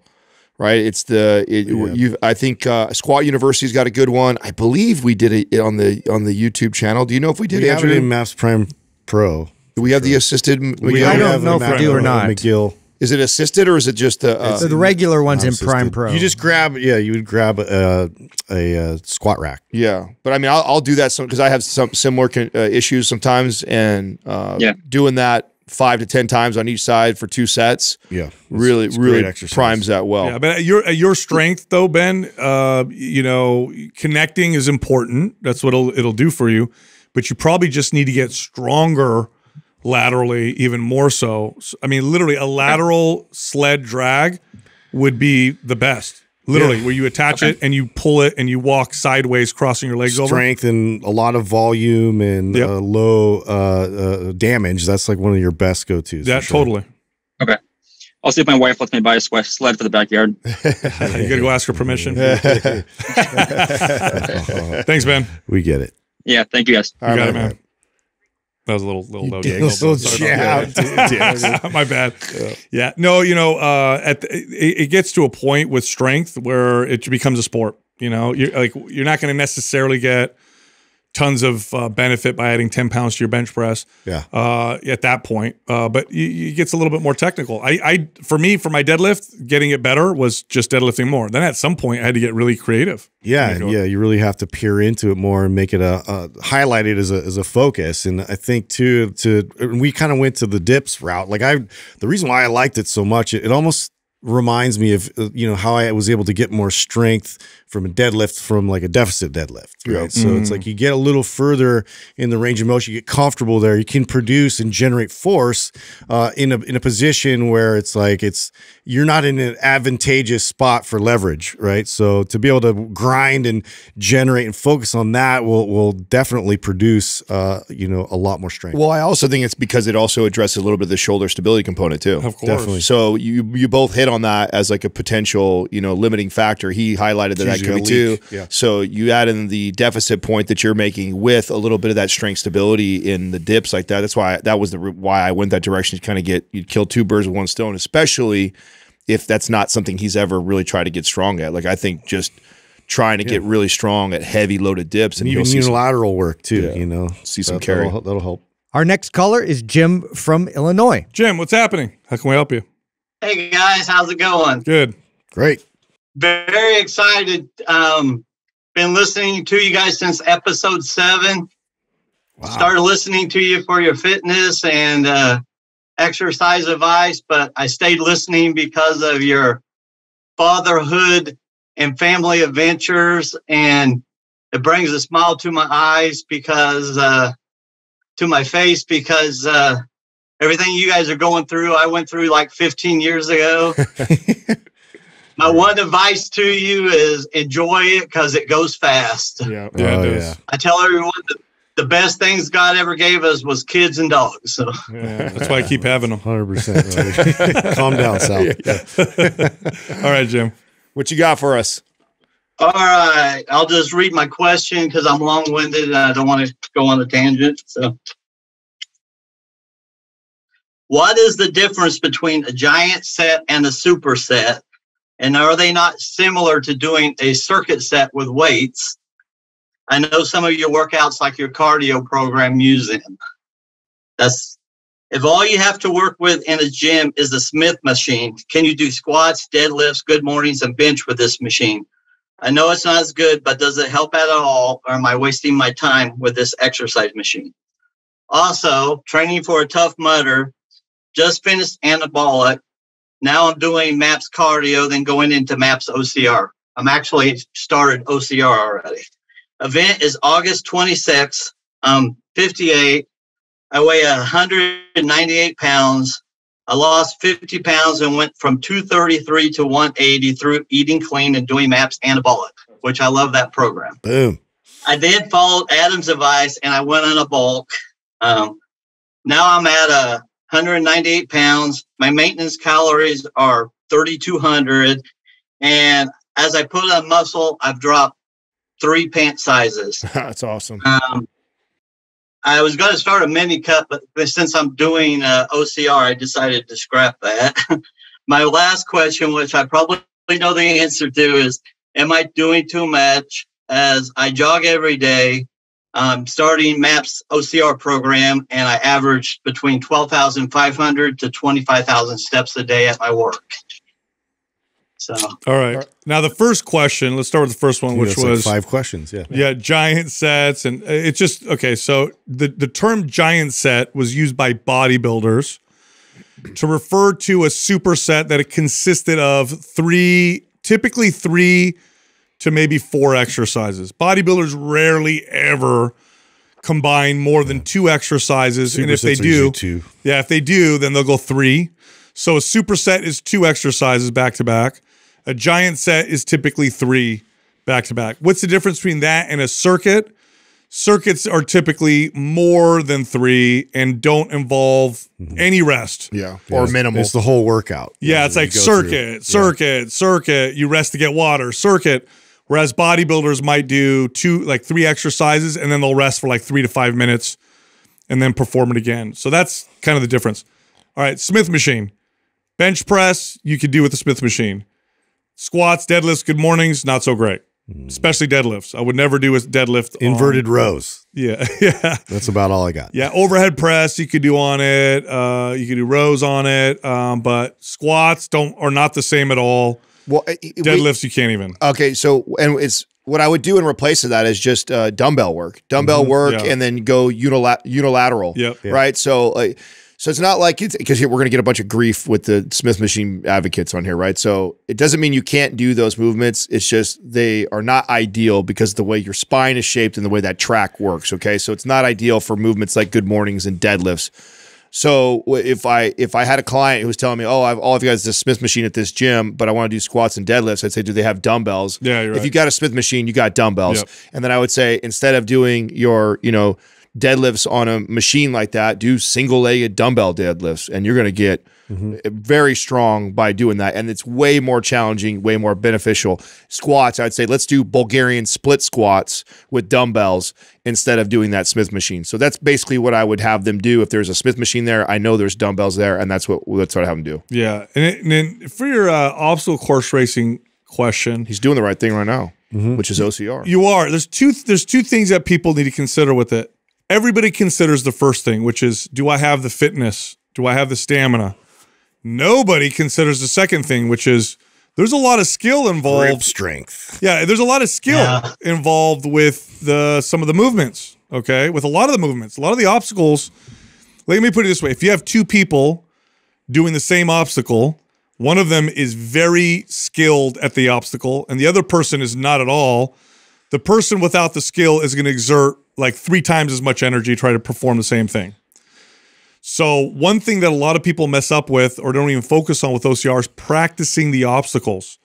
Like just practicing the obstacles and getting good at the skill of scaling a wall, jumping off, crawling under things, throwing a spear, climbing, ropes. Like that makes a huge difference. In fact, they have studies on athletes, like really high-level athletes, and they show that like a cyclist at a very high level burns less calories cycling than somebody who's at a lower level because they've gotten so good at the technique of it. Their bodies just become like this machine with it. So I'm going to ask you, Jim, what do you think your limiting factor is? Is it your fitness? Do you feel like you're not fit enough to complete the task? Are you familiar with the with the obstacles? Like what are we working with? Well, I ran in it last year and my grip strength needs work because they have I call it the American, if you ever watch that ninja show they have on TV, they have an event like that where you got to do a ladder, then you swing to these circle things, and then you got to do a trapeze. Otherwise you fall in the water. Right. And my grip gave out before my arm strength did. Yep. So. Some dead hangs. I mean, we have there's a lot of that in the program. Yeah, there's so much. There's so much good. I've been doing the rice bucket. Okay. Perfect. Yeah. Rice bucket, those dead hangs. Yeah, you're going to do a lot of good strengthening with that, and also too just like different types of if it's ropes, if you could attach that for like inverted rows or anything, and just have those types of grips that you're going to experience, with the challenges would help. I'm really proud of that program. We don't talk about it a lot. It's kind of like the redheaded stepchild for us. Like nobody mentions it that often. We need to revisit it for sure. But when we wrote that with Amelia Boone, like we really like part of that process. Like where do most people struggle, and what you struggle with was one of the common ones. So what we programmed in there is to address that. So that program's pretty robust to get the average person to be able to complete one of those and do pretty well at it. So here's the other thing too, Jim. I know at the end of August is the competition. So I wouldn't do it for this one, but if you end up doing another one, there's something else to consider. Let me ask you this. How much do you weigh and how tall are you? 198 and 5'10". Okay. So not for this one because it's too soon. It's coming up here. It's around the corner. So don't do what I'm about to say for this one. 10, 15 Yeah. pounds. So when you're talking about grip strength, if you lost 15 pounds, okay, you would have way better grip strength on those events than if you got stronger in your grip and stayed the same body weight.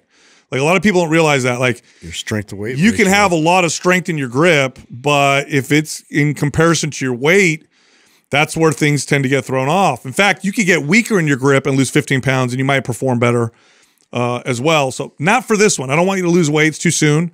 So don't try to cut right now. That'll screw you up. But for if you do another event and you find that the grip part is really screwing you up, like try and come in leaner. Yeah, you come in lighter. It makes a huge difference. Now, can you build strength or muscle and endurance at the same time? Because I kind of look at it like a scale. If you build endurance, you lose muscle, or if you build muscle, you might lose endurance. So can you build both at the same time? I want the holy grail, guys. Yeah, it depends. It depends who I'm talking to. Generally speaking, strength improves endurance. I say general because as you start to get more advanced, that's not necessarily the case. But if you're asking about performance, that's different. Okay, performance is different. Now, you could take somebody and you could have them simply become better at a skill. You could have them lose some strength, but because the event requires them to maneuver their body, their strength to weight ratio actually gets better. Like in other words, if you lost 30 pounds, but you got 10 pounds weaker in all your lifts, you're still stronger as a ratio of your body weight. And if it was a body weight type of competition, you feel stronger, right? So performance is very different. And that's a much more specific question. And then the answer becomes a little bit more accurate. But generally speaking, can you improve both? You can. They just happen slower rather than focusing on one or the other. Yeah, smaller margin and longer period of time, I would say. And I guess it's kind of similar to trying to lean out and build at the same time, like the unicorn sort of program. But and it's not impossible, but it is definitely difficult. It's difficult to take those both on at once versus kind of, really focusing on one and then transitioning to the other. Totally. Well, when this event's over and I get through OCR, what program would you guys recommend for me next? Have you done Symmetry? Yeah. Oh, Symmetry is great. You have Symmetry? No, I do not. Oh, that's the best one. Yeah. Symmetry with like a cut would everything. Symmetry with a cut would be awesome. So lean out, do symmetry, and then prepare for the next OCR event you want to do. I got one last question for you too. Mm-hmm. Sometimes I find it kind of hard to hit my protein intake. I was in the store and I seen they now have protein water. Is that stuff any good? Because it's like 20 grams of protein in a bottle of water. Yeah, it's collagen in there. I think there's collagen protein. Yeah, that'll help you hit your targets. I mean, it'd be better if you got it from food, but if it's hard, that'll help. Drink that with each meal. Yeah, that'll help. Do you remember? I'm hitting like 150 or so of protein, but I know I should be a little bit higher than that. So. Yeah, you'd be better. I mean, you could do that. You'd be better off getting a high quality protein powder and just adding it at the end of the day. Okay. I would say. Well, I thank you guys. You got it, man. All right, Jay. Good luck. Good luck. Yeah, good luck, man. It was a pleasure talking with all of you. You Thank too, you. Jim. I like him. Yeah, he's an OG, man, since episode 7. I remember. Is that what he said? 7? Seven. Yeah, 7. Episode 7. Oh, I missed that. That's why he actually had 7 questions. I don't know if you guys counted. for keep tallying for the number of the episode he started. I was like, let him go. I remember specifically when this happened. I was younger. I was trying to do one of my first actual cuts, and I was dropping weight on the scale, lowering my calories, and I'm like, oh my God, I could do more pull-ups. Yeah, I'm getting stronger, and I'm like, oh wait a minute, I'm lighter. Like that's when that whole paradigm shift. I'm like, oh, it's because I'm lighter.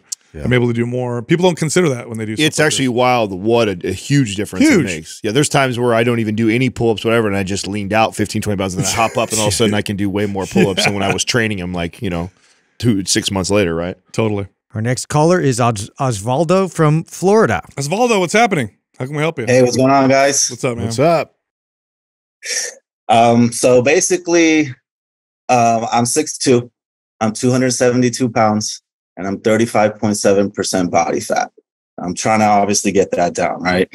And then, so I had somebody kind of give me a little calories and macros at 2,462 calories, 258 grams of carbs, 209 grams of protein, and 66 grams of fat. But I find that very hard to stick with, and I always end up eating more food. Sometimes I'll wake up in like the middle of the night, like at 2 in the morning, and I'll go to the kitchen. I like weigh it out and everything, and I like eat it and like go back to bed. So I guess that my question is, based on my size, and I'm 42 years old, is that the right track? Or I don't know. What do you guys think? Where'd you get this who gave you this number? Where'd you come up with this specific number of 2462? He was somebody I met that is he's like a trainer. I met him outside of the training world. Okay. And I sent him pictures, and he kind of, that's what he came up with. Yeah, he guessed. Okay, so that's he guessed off. Used his 8-ball. Yeah, dude. There's such a wide variance when it comes to caloric maintenance and what would be a cut. And now there's a lot of things here to dissect. It's probably too little for you, which is why you're waking up in the middle of the night so hungry. Definitely low fat for him. Yeah, the fat is low. 66 grams is kind of low. The other thing that you didn't say here, but I'm reading in your question, if you don't mind me saying on the podcast, was that you're clean and sober for 7 years, and food kind of became your drug as well. So that kind of clouds this up a little bit, okay? Because the cravings could be because you're eating too little, which I think you might be, or it could be that you need that fix that food can provide us when we don't have something that the things that we're used to using. I'll say this. If you want to find out what calories you should be eating, you want to track what you're eating when you're eating normally, and be very meticulous. And then you can cut from there, because then you've figured out kind of what your maintenance is. And I would assume at your size, your maintenance is probably, I would say 2,400 calories is probably too low for you, but I don't know, because I don't know what your maintenance is at. And that's what I would do if I was your trainer. Now, the second thing I'll say is this. If you find that tracking and counting actually makes it harder for you just because it's like you're putting too much focus on everything, I would take a step back and be a little bit different with my guidelines. I would say something like, I'm not going to eat heavily processed foods. I'm going to eat as much as I want, but nothing that's processed. And I'm going to hit, let's see, you're 270 pounds. What's your target body weight? How much what do you want to weigh? See, I don't know. That's the thing. Like, I don't know if I would look good at 225 with a bunch of muscle, or maybe like at 185 super lean. I don't know. I just want to like what I see in the mirror. You're 6 foot tall. I would say a good place to be would probably not 200. Forget. Yeah, about 200 pounds is a general area to look. So I would say no heavily processed foods. Eat 200 grams of protein a day from Whole Foods, and let me just start, and drink a gallon of water a day. That's it. Don't count anything else. You'll probably get leaner just doing that. In fact, I'll bet money that you'll get leaner if you do that consistently, just doing that. Yeah, I think for sure the problem here is you're trying to restrict too hard, and then you get that craving because you are hungry, you're low fat, you're low calorie, and then you tend to overswing. Versus telling you what Sal's saying, which is eat when you're hungry. You throughout the day, as you're going through the day, eat consistently throughout the day. Just make good choices. Count the protein as your main thing that you're counting, and avoid processed foods. But don't try necessarily to restrict really hard. And while you're also strength training, if you're doing that, my guess is you're going to lean out and or build muscle.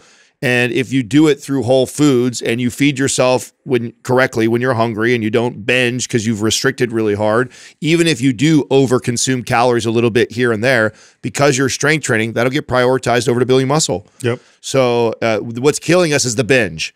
And the binge is probably happening from the hard restriction. Yep. So if we just get out the hard cut and the hard restriction of such low calorie, low fat that you're in right now, and feed you what your body probably wants and needs, you're not going to have those tendencies to want to really overeat and consume. And again, like I said, even if you do overconsume a little bit, it'll get prioritized over to building muscle if we're strength training. Look, my dude, look, if you did this, okay, if you ate steak, chicken, eggs, rice, potatoes, fruit, vegetables, like whole foods, okay? Whole foods. And you didn't eat out, because that can also mess you up. So you don't eat out, whole foods. You ate 200 grams of protein a day. So you're like, I got to eat 200 grams of protein a day. And then you just ate until you feel satisfied. That's all you did. And you drank water. That's it. That's all you did. I bet you'd lose 30 pounds alone just from doing that. 30 pounds would come off your body of body fat just from doing that alone. And of course, you're doing a strength training. You wouldn't have to count or do much else besides just follow those few guidelines right there. And you won't feel hungry because you're like, oh, I'm hungry. What am I going to eat? Okay, well, I can have more steak and rice, or I can have more chicken and fruit. You know, stick to those foods and the 30 pounds will come off, and it won't feel like it's feeling now, like you're kind of having this battle. Have chicken thighs too. Chicken breasts suck. Yeah. Are you following many MAPS programs? Well, I bought aesthetics and I bought performance, but I haven't trained them yet because I'm with a trainer right now. But as soon as that finishes, I was going to start. I'd actually put you on anabolic. Yeah. I will send you over MAPS Anabolic. I'd actually like you to start there. How often are you with the trainer? 3 times a week right now. Oh, you're good, bro. Does he listen to Mind Pump? I was going to say, he can run the program. That should be, okay, everybody listening right now, okay? The show's fucking big enough by now, okay? If you're hiring a trainer, that should be part of the qualifications. Do you listen to the show? If you don't listen to the show, then find a trainer that does. It'll solve so many problems. He could have answered this question better for us because he's heard the show. So yeah, that or use Ask. It is the only way we can verify. Use askmindpump.com. Yeah. So there you go. But I'm telling you, man, if you just did what I said with those guidelines and you ate until you were full, okay? So you don't have to worry about trying to eat less or anything like that. I got to eat 200 grams of protein. I'm going to eat whole natural foods. I'm not going to eat out. I'm not going to eat processed foods. I'm going to drink a gallon of water a day. That's it. Every day, you'll lose a lot of body fat from doing that, and you'll feel like you're not dieting. Yeah. A lot less pressure that way for sure. Right. Well, for me personally, I like to track because I feel safe that way. But I tracked like at 2,945, and for there I feel good. I don't feel hungry. I feel like I don't wake up in the middle of the night to eat. But then I was like, I don't know if that's too much. I'm not going to lose weight. No, that's good. You're good. Yeah. And here's the thing: if you really like tracking, okay, I'm not gonna fight you on that either. Like, okay, do it. But then I don't care. I don't care if it's 2,900 one day, 3,200 another day, 27 another day. I don't care. So track it if it makes you feel better. But as your coach and your trainer, I'm telling you to eat how Sal's eating. If it falls on 3,200 calories some days, it falls on 2,600 calories other days, I don't care. Mm-hmm. That's fine. That's all good. In fact, that's more natural, more sustainable, more realistic to what your life is going to look like in the future when you get to the exact weight body type that you want. You're going to have days where you have more surpluses and days where you have lower. There's nothing wrong with that whatsoever. It should have a natural ebb and flow like that. What we're trying to solve is the binging. And the thing that's probably binging is the desire to cut weight and lose faster. Mm-hmm. So you're cutting calories harder than you should. And then your body wakes you up in the middle of the night and says, fuck you, feed me. You're working on your palate this way. And then you go and then you overconsume. So feed yourself throughout the day as you're hungry. Take the tips that Sal's saying. Don't worry if it hits. I don't even care if you have some days, if you're eating through Whole Foods, it's hitting 3,600 calories. As big of a guy as you are, who's strength training and moving, okay, who has a day where he hits 3,600 calories, if you lifted weights pretty hard that day or the day before, don't worry. That shit's going to go to building muscle. You're going to be okay. Here's what people get confused is that, the leaner you get, the more detailed you're going to have to be. Right now, for the next 30 to 40 pounds of body fat, you don't need to be very detailed except for what I said, okay? You don't need to. It's like you're looking at a mountain, you want to carve it into a detailed statue, and you take a tiny chisel and a little hammer right out the gates. And it's like, no, what are you doing? Throw some dynamite at that first. So don't worry about all the tracking and all that, whatever. You'll lose 30, 40 pounds just from doing it. Now, are you going to get a six-pack? Probably not. Once you get down to a certain point and everything's working great, then we dial in. Then you can start to dial it in, but like literally you're going to waste your time if you do it. In fact, if you get too dialed right now, if you get too meticulous now, you're going to keep rebounding. You're never going to be able to get out of this place. And you get frustrated because you're putting the work 100%. in. You're putting so much work into tracking and trying to stay right dialed to whatever a number is that a trainer gave you or you gave yourself. Instead, give yourself some freedom and flexibility. Totally. Just avoid eating like an asshole. Eat when you're hungry. Target the protein and train hard. You're going to be okay. Okay. Thank you, guys. I appreciate it. We got you. You got it, man. Thanks for calling in, brother. Yeah, man. Take care. You got it. I wish people just really got that. The human body, there's a huge misconception out there that we evolved to be these mindless eating machines. That's not true. Yeah. The reason why that happens to us is because we're eating food that has been especially designed to make you overeat. Like, good luck. Yeah. Good luck trying to get to a relatively healthy body weight, eating foods that where scientists spent a lot of time designing to make you overeat. Now, if you stick to whole natural foods, here's what will happen.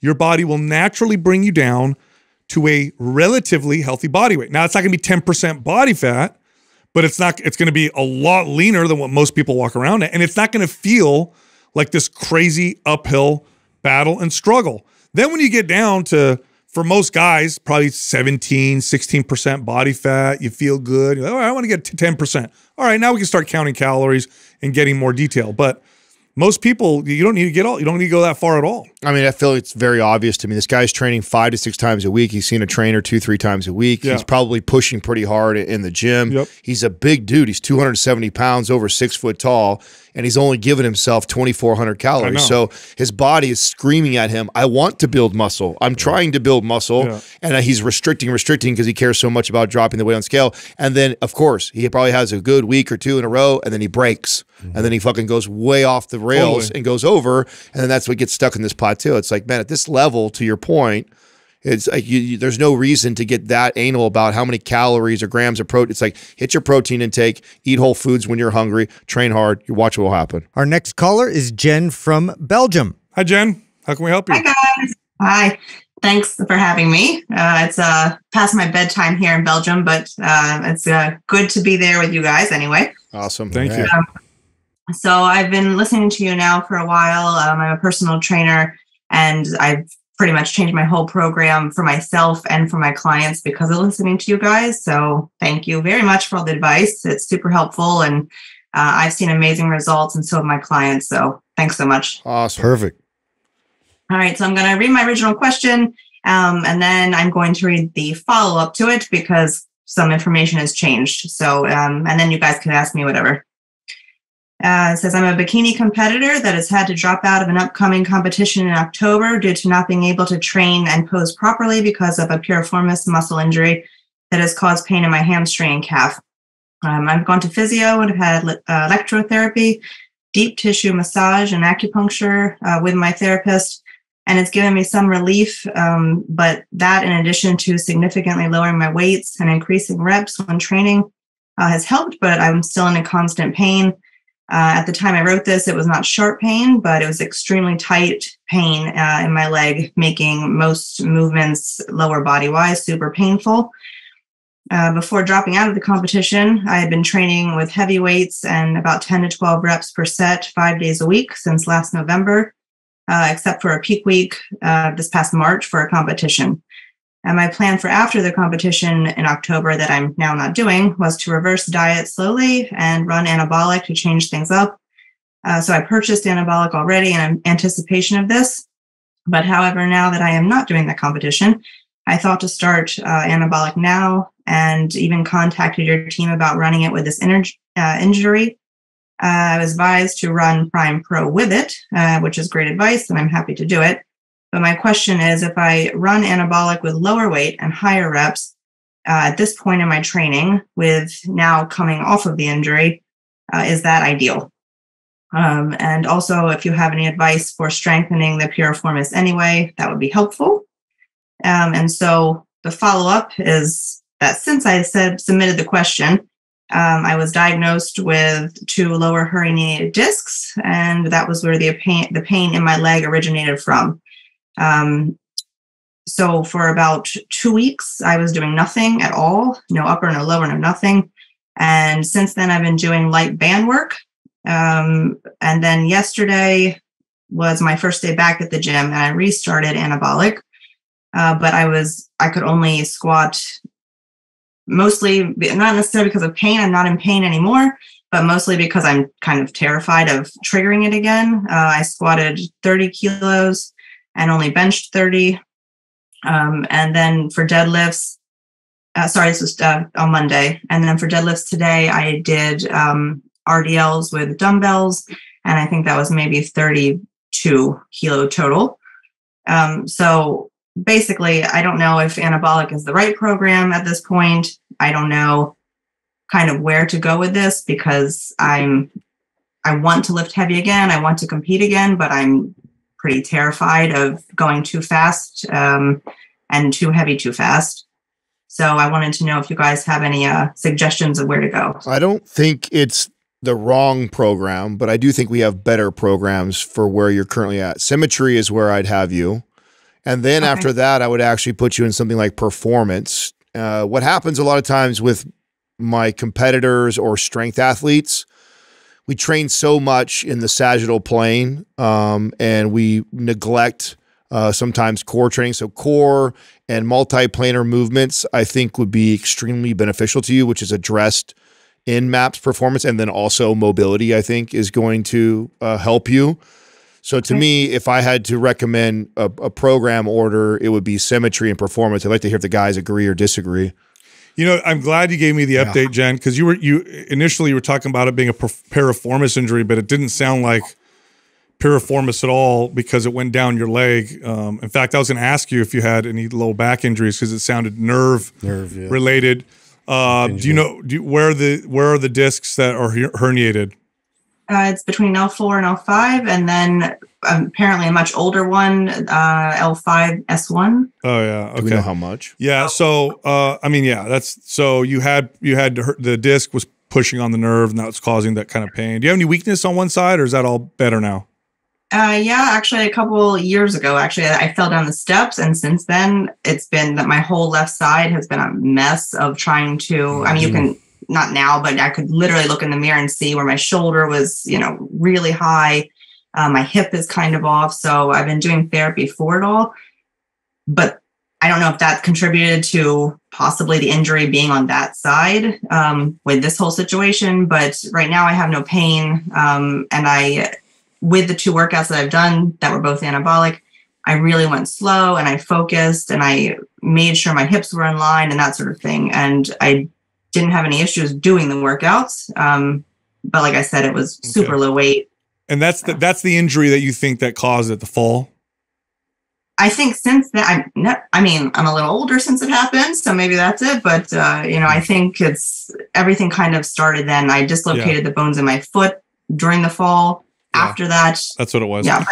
Okay, so I'm going to give you some good news, Jen. If I were to take, 100 people and scan them, you would see a lot of herniated discs with no symptoms, and you'd see a lot of discs that look fine with symptoms.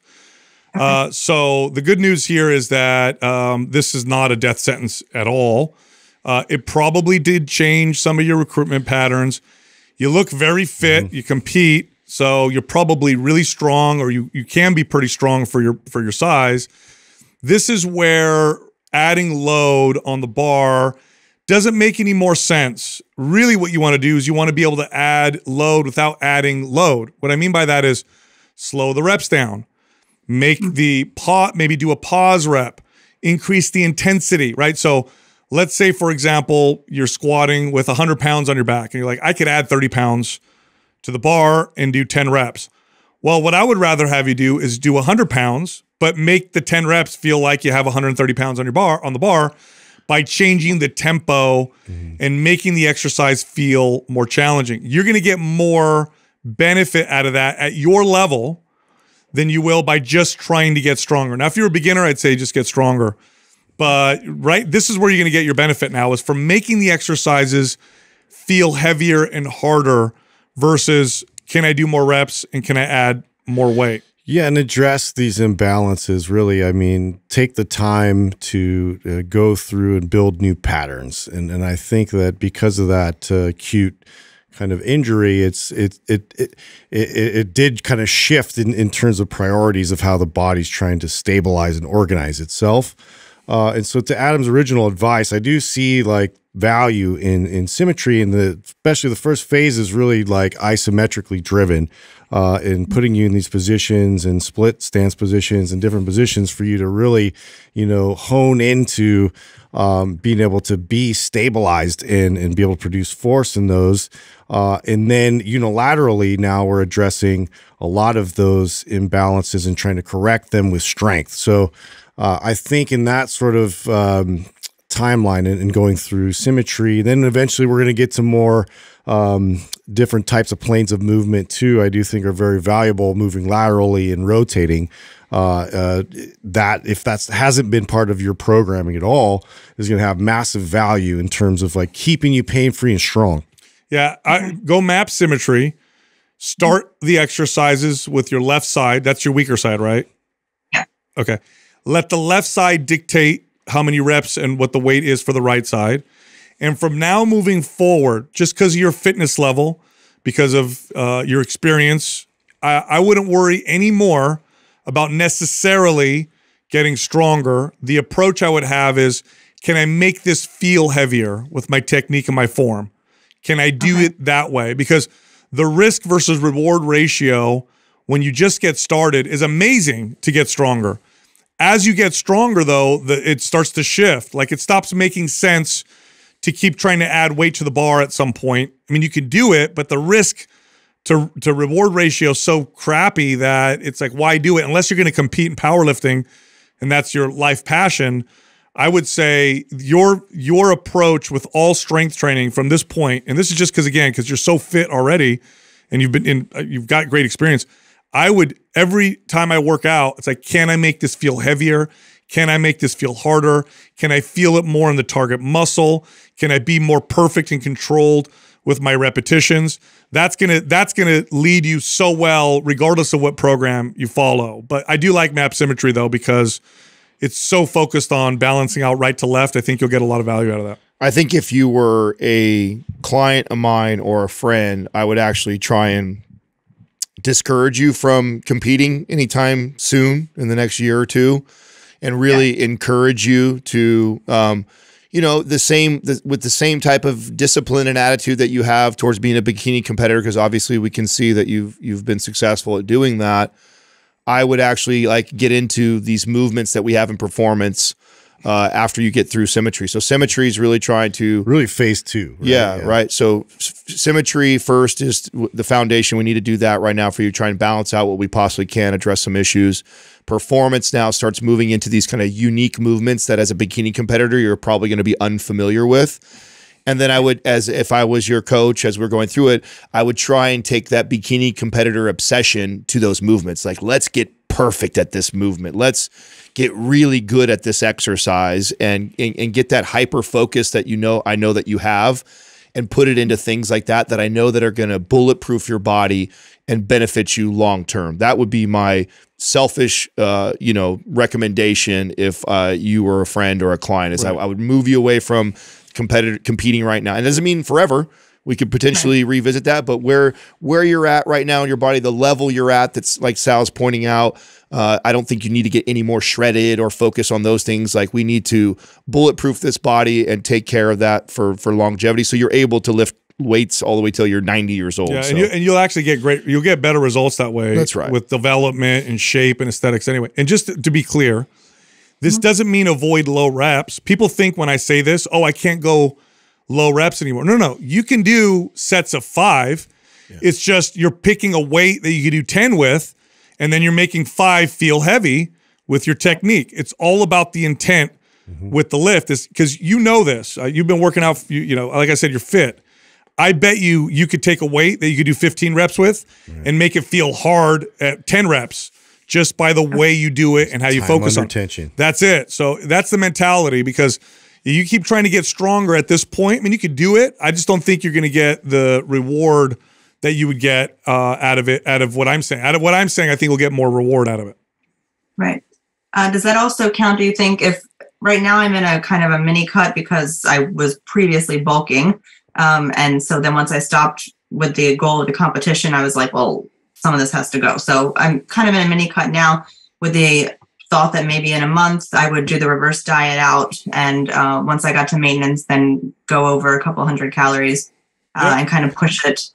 So when I start to bulk, do I still stick to this plan? All of it. Assuming? Yeah. Always. This is the mentality you should follow working out from now on. Yeah, bulk or cut. Doesn't matter. It doesn't matter. By the way, you look super lean. What are you cutting? What's your body fat at? Because you said you're going to cut. What are you at right now?